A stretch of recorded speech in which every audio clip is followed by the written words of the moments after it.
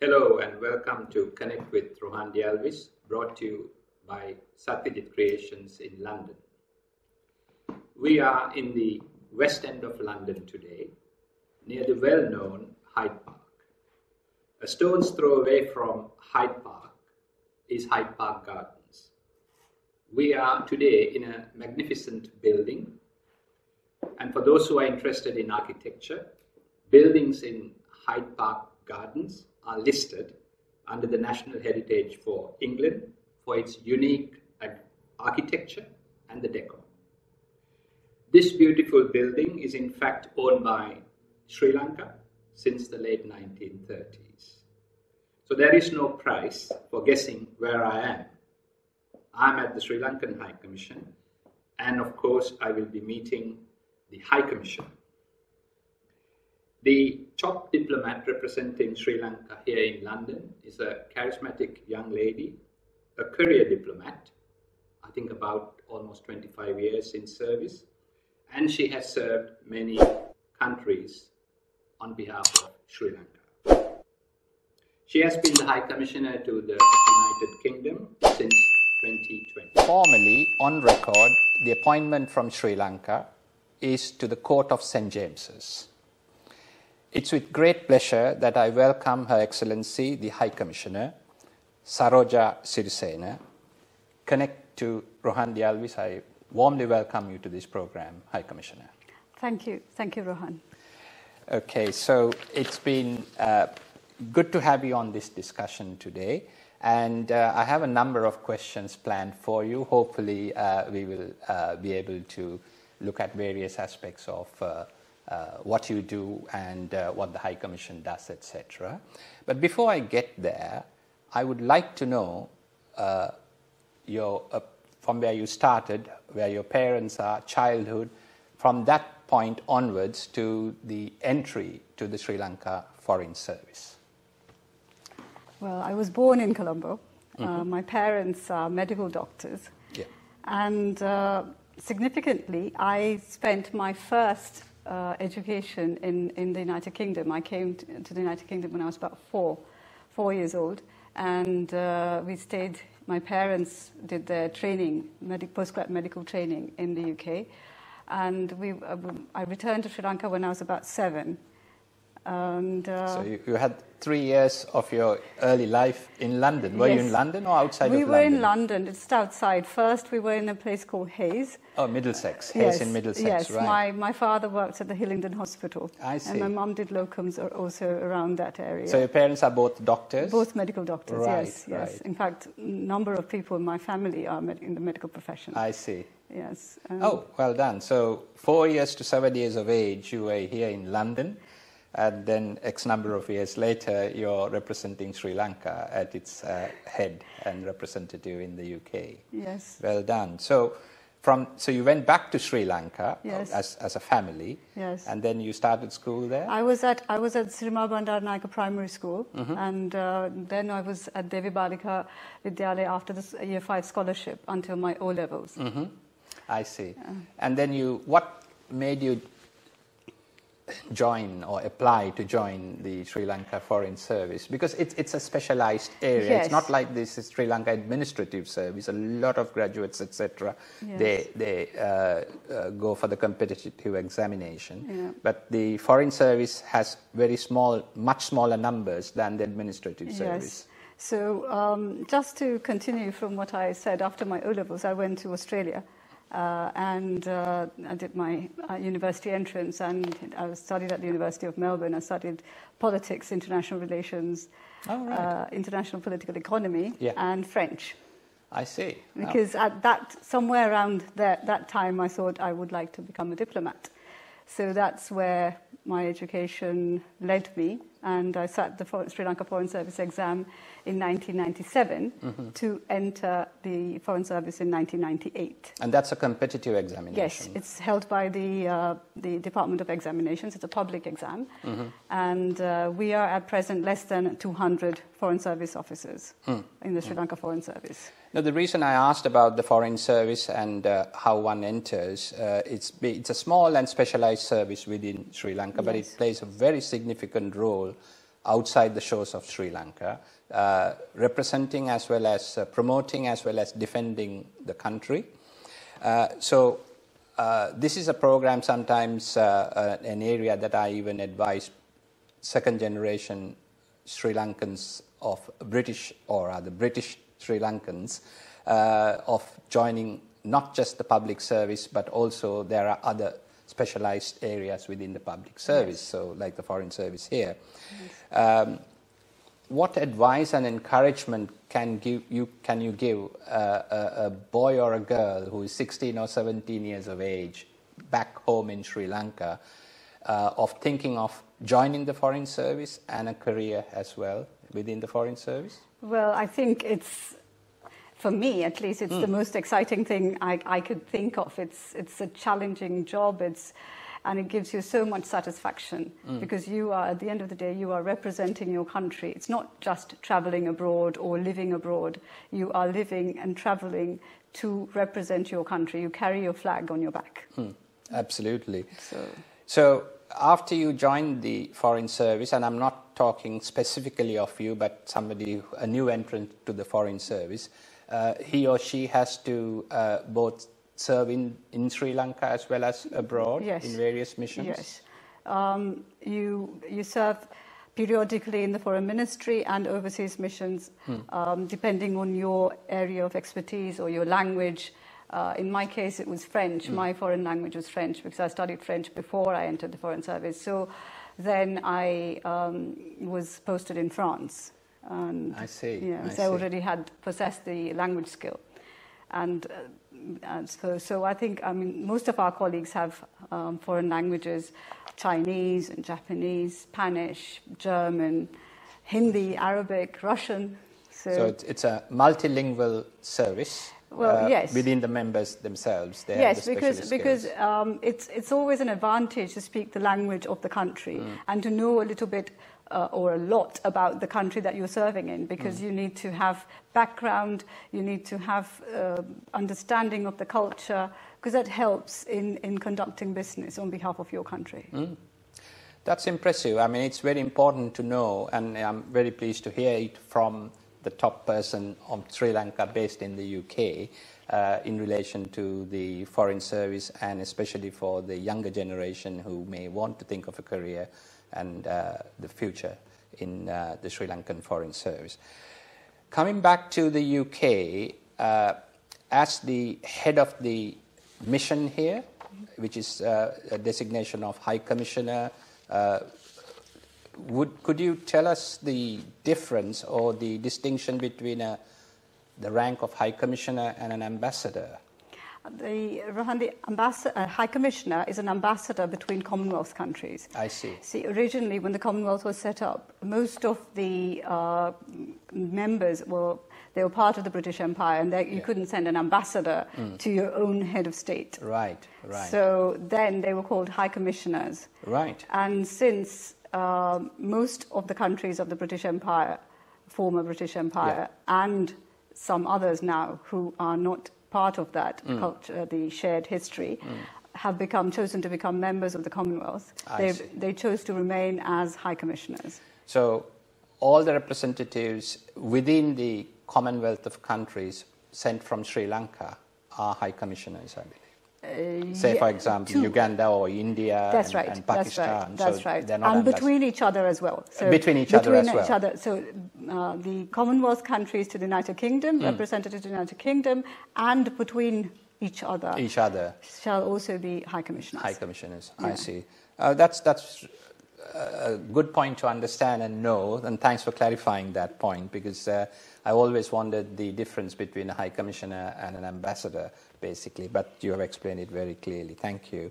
So, as I said, coming back to the UK, the role of the High Commission and the High Commissioner in particular under your leadership, could you explain, perhaps on a government-to-government basis, G2G basis, the role of the High Commissioner? First, I'd want to give a little bit of background about the relationship, because being Sri Lanka's last colonial power, the United Kingdom, has been an influence in largely our administration, military, system of governance, the election system, the parliament. So if you consider that, we have had a great deal of influence from the United Kingdom, and as a result, we have connections spanning all these areas and beyond. And the people-to-people contact in this country is also a significant factor that contributes to our bilateral relations. So if you look at trade, for example, we send 10% of our national exports to the United Kingdom. 10% of our national exports. 10% of our total exports. Right. So it's about $1 billion worth of trade, mostly exports. Annually? Annually, yes. Right. That's a big number. Yes. And every year, if it happens, then it's compounding, so to speak. Yes. So it's something that we should always bear in mind from an export standpoint. The United Kingdom, because we're no longer in the European Union, the UK, is a significant foreign exchange earner to Sri Lanka. And then, in addition to the government-to-government links, yes, how do you relate both the Office of the High Commission here in London to the Sri Lankan community within the United Kingdom and perhaps even in the Republic of Ireland and other territories? Well, the United Kingdom is home to at least, I think, the guesstimate would be approximately 500,000 people of Sri Lankan origin. That's first, second, and third generation Sri Lankans. Yeah. And the community is also a very strong community. I mean, largely professional people who are held in very high esteem in this country. So I think it's a sense of pride for us. They're hardworking, good people who are, tax-paying, law-abiding people. And on top of that, they are very well connected to the motherland. So that is also a significant strength for the High Commission. That's good. That's good to hear. Yeah.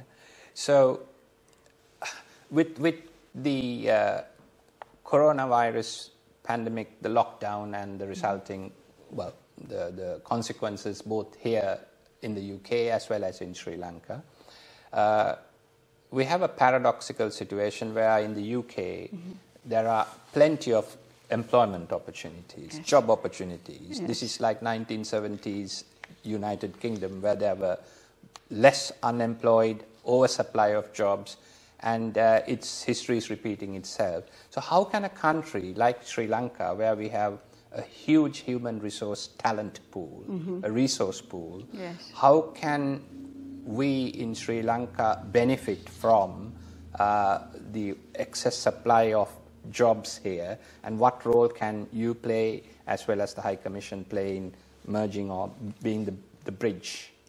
Well, it's significant that you mentioned that, because we've worked since 2020 to take advantage of the situation created by Brexit and COVID.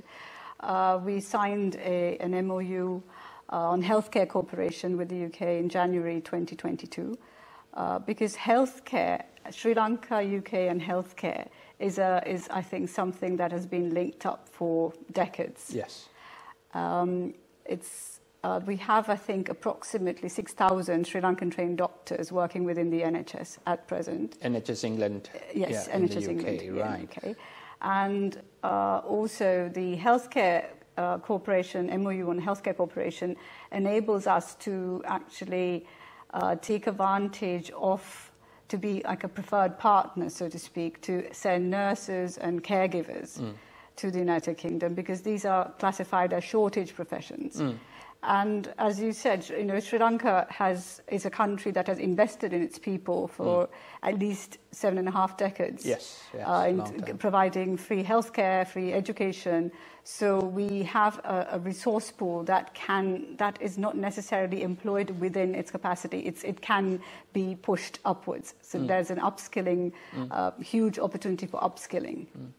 So that's the healthcare sector, the caregiving sector, etc. Are there other areas as well? Yes, I think the other area would be there's a shortage in the hospitality sector, and also a very significant one is I think we saw the results of the shortage in heavy goods vehicles. Yes, I remember that. Yes, yes. So at present there's about, I think, over 5,000 positions in that field.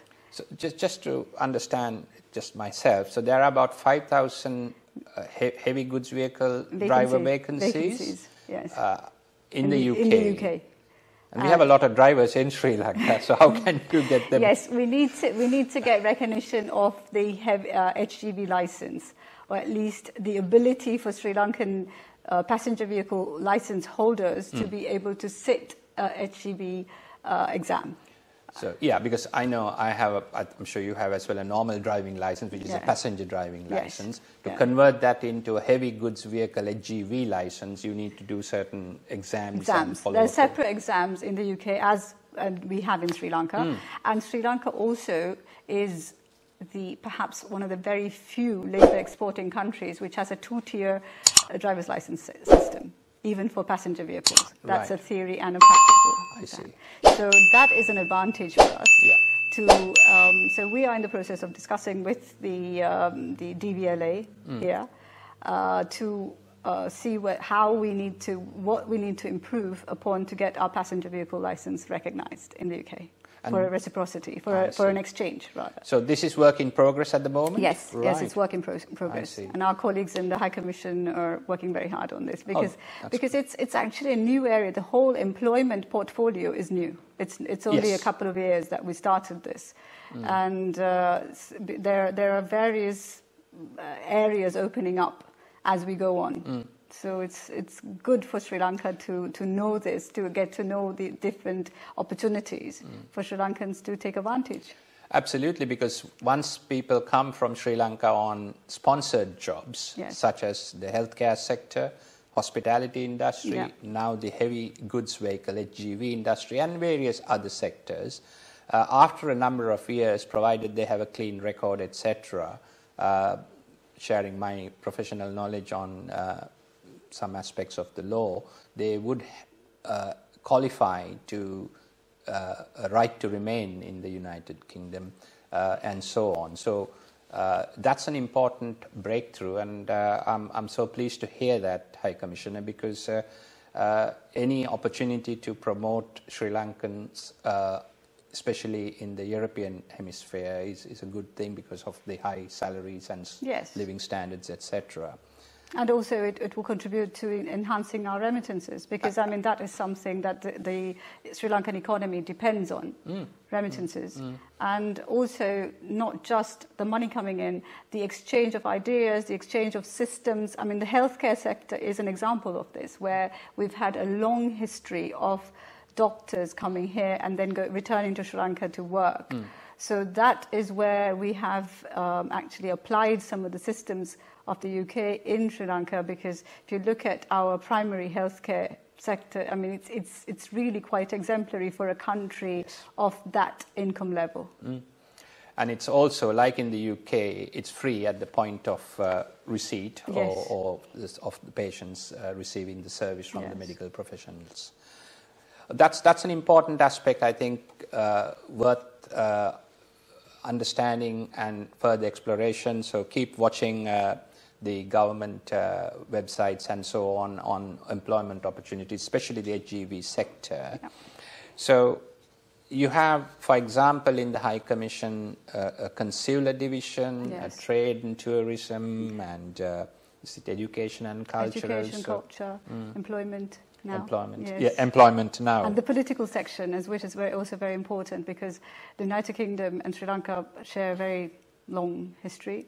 And political relations, the regular exchange of high-level visits, as you would have seen, President Ranil Wickremesinghe visited the United Kingdom to attend the late Majesty's funeral, and because she was also the head of state of Ceylon for 20 years post-independence. Post-independence. So, and significantly post-independent, the nation's longest-serving head of state. Absolutely. I could see a photograph of the late Queen and your good self there. What's that? Well, that is the presentation of credentials. Credentials? Yes. Can you explain what it means? Credentials are the papers that accredit a head of mission as the representative of the head of state of the sending country. So Sri Lanka's head of state's credentials are handed over to the head of state of the receiving state. So at that time, it was obviously Queen Elizabeth II. Right. And I had the good fortune of actually being the very last head of mission to present credentials in person to Her Majesty, because afterwards there we had COVID, and then Her Majesty went online. Yes. Oh, I see. Online. Yes. Right. Yes. Right. So you have the distinction of being the last High Commissioner to present Sri Lanka's credentials, or from the President of the Republic of Sri Lanka to Her Majesty, the head of the Court of St. James's, as the official saying goes. Yes. Yeah. Yes. I see. So since then, it was done with COVID online. Yes. And of course, this was at Buckingham Palace? Or? This was at Buckingham Palace, yes. And since then, Her Majesty sat at Windsor Castle, and the ambassadors or High Commissioners would be taken to Buckingham Palace, and then they'd meet online. So that's how it was done. Right, right. It's an interesting... which was also very cool, but I think I'm happy I was able to meet Her Majesty in person, because it was very significant for me. No, it's absolutely fascinating and a historical event, certainly for you, for the rest of your, not just your professional life, but life going forward, the audience, and especially being the last High Commissioner to meet the Queen in person. I could see a book underneath called Sri Lanka Gems, but just highlighting the fact that I think one of the blue sapphires on the Queen's crown. No, actually, it's the engagement ring. Oh, the engagement ring. Late Diana, Princess of Wales. Right. And which adorns the current Princess of Wales as well. You know, so. It's the engagement ring, which has a Ceylon sapphire. Ceylon sapphire, that's right. Fascinating, that is, yeah. So, I think it's important that we discussed about you and the Foreign Service, especially for young people, children, young students wanting to join, and then you have given us a very good explanation or a description of what the High Commissioner and the High Commission does here. Yes. And then the Sri Lankan community, the links and so on. I also know that you are also the patron of a number of Sri Lankan associations and organizations here. Yes. To name a few, the Association of Professional Sri Lankans in the UK, PSL, I think the medical as well as doctors, various associations, and other religious as well as non-religious associations.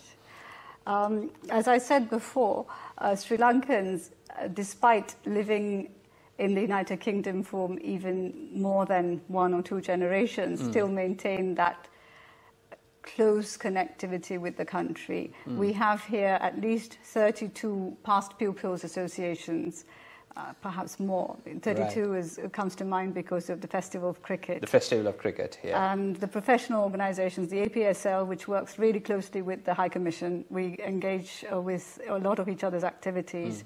And the individual professional bodies like the doctors, the lawyers, the engineers, and so on. So these associations are emblematic of our community. The fact that there are a large number of professional Sri Lankans living in the United Kingdom, and the kind of work they do, not just in the UK, but also in Sri Lanka, especially at times of need, you know. And I find that completely touching, because even before, sometimes a High Commission cannot launch an appeal without receiving instructions, but it's the community that comes to us. The associations come to us, say, we heard from our colleagues in such and such professional, either in the medical field or the engineering field, if it's a flood or a tsunami or COVID, they come to us and this is precisely what they need, and we know already, and we've collected this. Can you help us send it back? And this is the kind of support that we appreciate, because we provide consular services, we engage with the community on various activities in terms of events, but this support is invaluable. I mean, it's so touching to think that, they found out already. They find out through their contacts, their colleagues, and they just want to help.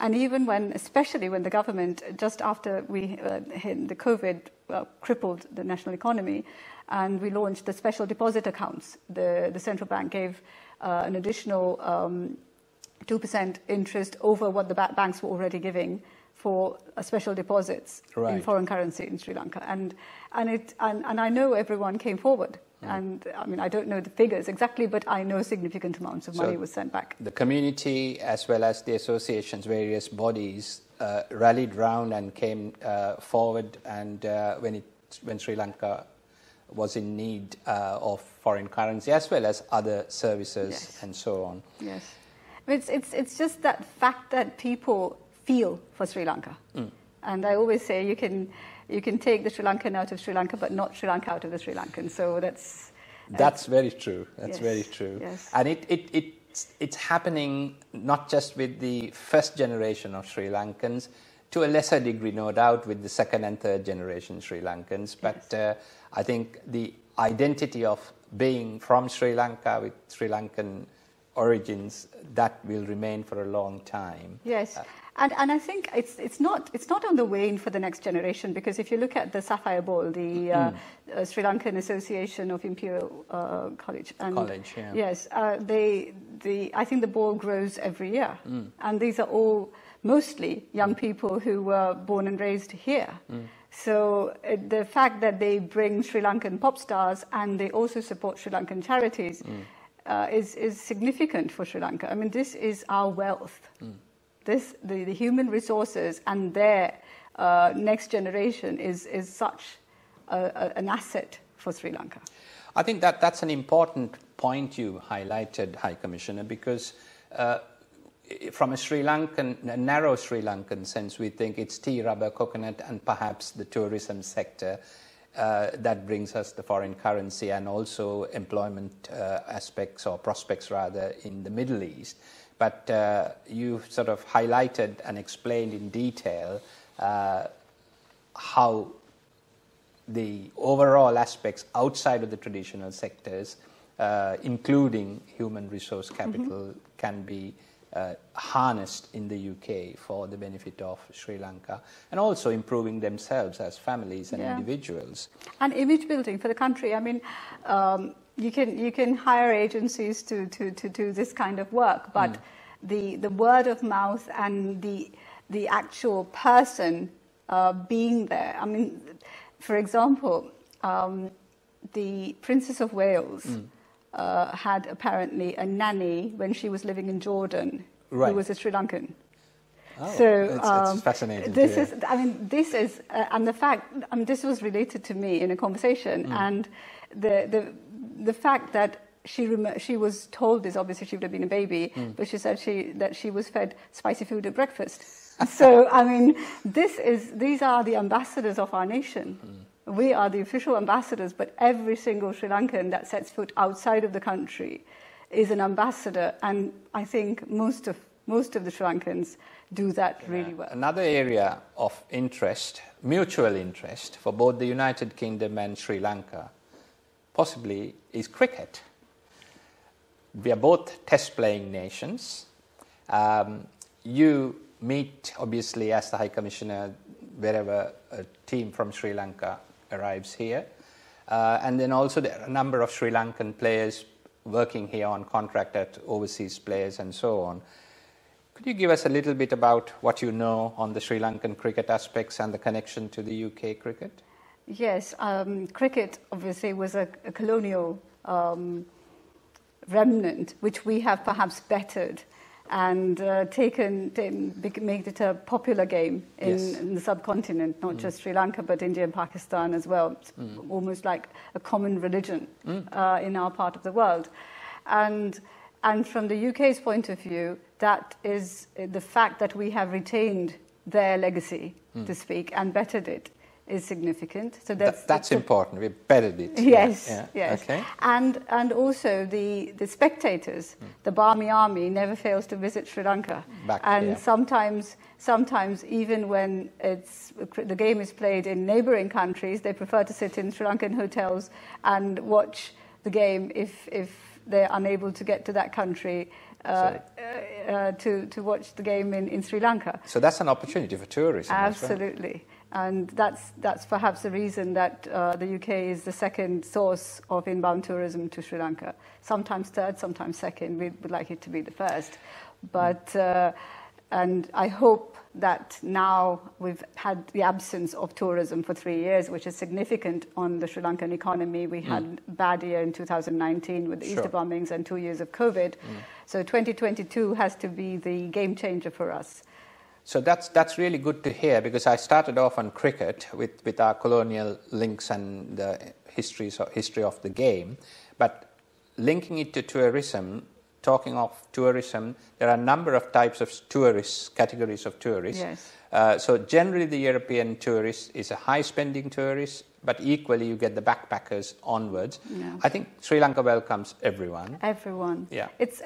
Sri Lanka has something to offer to every kind of tourist and every age group. I mean, whether you're a family with children, because you have multiple different activities, and even for the elderly, wellness tourism, which has grown significantly, especially during the time of COVID, where people started paying more attention to themselves and what you say, the sixth sense, the wellness tourism. So the Ayurveda and sports, of course, water sports. We've developed the infrastructure for that in Sri Lanka. And now, of course, with the economic challenges we're facing, the affordability. I read somewhere that Sri Lanka can offer you a 6-star holiday on a 3-star budget. So I think that given that the economic challenges the United Kingdom is facing as well, with inflation and the rise in energy prices, etc., we offer a very good winter option. Winter option, absolutely. Now, cricket to tourism and the opportunities for tourism, including foreign direct investments. Yes. I think there is another link. I hope I'm not imagining things here. But, no, not at all. Because again, the comfort that British people feel in Sri Lanka, familiar systems, legal systems, administrative systems, and I think another thing we don't quite appreciate as Sri Lankans is the livability factor of a city like Colombo. Because if you compare it with neighboring cities, with the exception of Singapore and Dubai, Colombo offers the highest livability factor in all that neighborhood. And so for investments and long-term tourism, this is a very it's a significant deciding point, because people invest for a number of reasons. Of course, other countries will also offer competitive land prices and energy, etc., or tax holidays. But at the same time, when you house your employees, when you house your top management, they also need to have good schools, good hospitals, and a good livability factor. Clean air. Yeah, absolutely. Yeah. Clean air, and that's a very a point or a facility or a natural facility that we have continued to maintain in comparison to other South Asian countries. Southeast Asia, because Sri Lanka is a very climate conscious country, climate conscious society. I mean, people, it's Colombo, well before we became more affluent, was always considered a clean city. Yes, yes. I mean, we may not have had a lot even since the 70s and 80s, but it was always a clean city. And these are factors that you cannot change overnight. You cannot grow them overnight. These are habits. These are people's lifestyles. So this is Sri Lanka. And I think we have, apart from the monetary advantages of investing, the locational, the geographical advantages, the connectivity, logistics, the livability factor is also a huge contributory factor for attracting investments. That's really fascinating to start the link, having started the link from cricket to investment. Just going back to a point, something you mentioned previously a few minutes ago, this was about the Sri Lankan community in the UK, which is, with all the generations included, around 500,000, which is a big number. Now, most of them could well be British citizens. Some of them would be dual citizens, and some who may still be holding on to their motherland passports, Sri Lanka's passports with permanent residency. So they have to, whether they're going to Sri Lanka on holiday on a foreign passport, or if you're a Sri Lankan passport holder, they will be interacting with the High Commission's consular division. I would like to understand what the consular division does and their availability both in person and online and so on, High Commissioner. Yes, we have a large consular section because this mission is actually the services the largest number of people by a single mission. Because if you take Italy, they have 2 missions, and Australia has more than 1 mission, so on. So the UK, this is the only mission for the United Kingdom and also for Ireland. So, right. We actually see about 50 people a day.